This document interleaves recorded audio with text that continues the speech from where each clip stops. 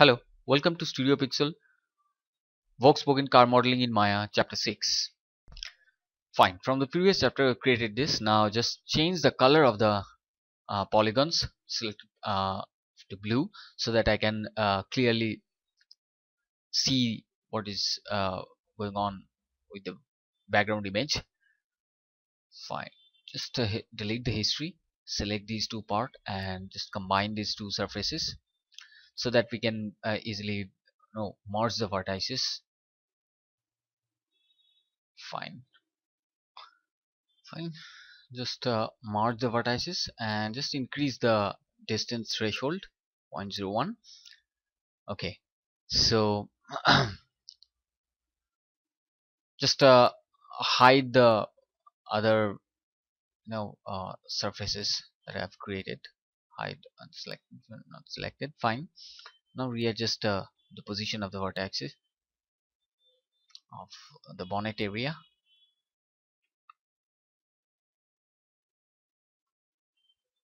Fine, that's it.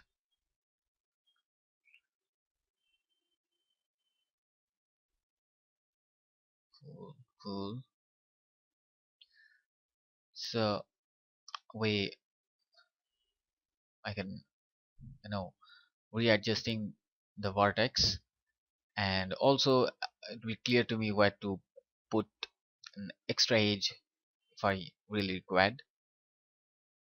Just select the vertex and just scale it down so that it will be in the straight line. Okay, now for this portion I've just put another cut over here for insert edge loop tool, and I'll just reconstruction reconstruct this area of the bonnet, which is actually connected with the, that's it. Fine. Okay, now the front part, just hide the rest of the surface. Select the middle vertex and just pull it down. Gradually just deselect the other vertex. The surface flow is very important, how your vertex is actually flowing towards the surface or the hard surface modeling.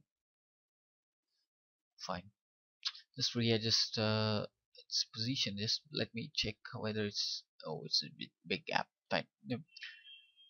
Just have to adjust this front vertex also. Fine,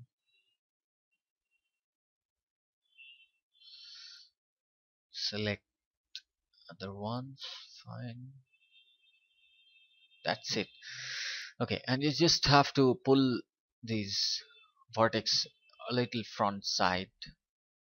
Fine, now you can see the surface has been not in a very good position, so I have to readjust the edges. So select the edges and just move the edges according to the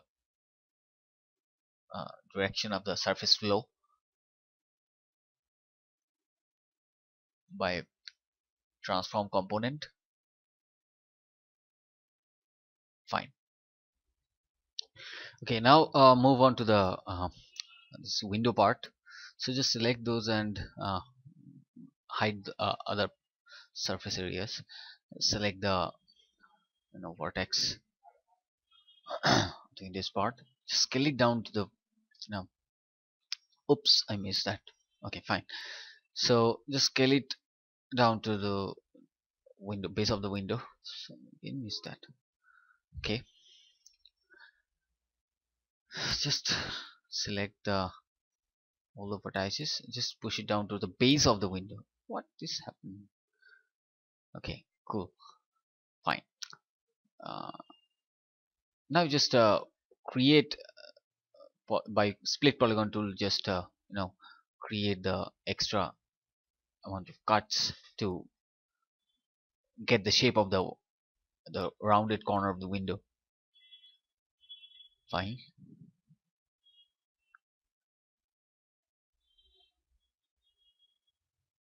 Just scale it down.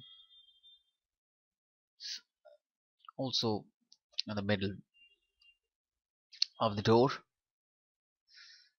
just making this real simple in the flow of the surface, because there is no curvature required over this area. Fine. Cool. So just select these faces and just duplicate this, sorry, extract this. So that will be a window, and I'll just make another layer saying window glass. Fine, just save it. Cool.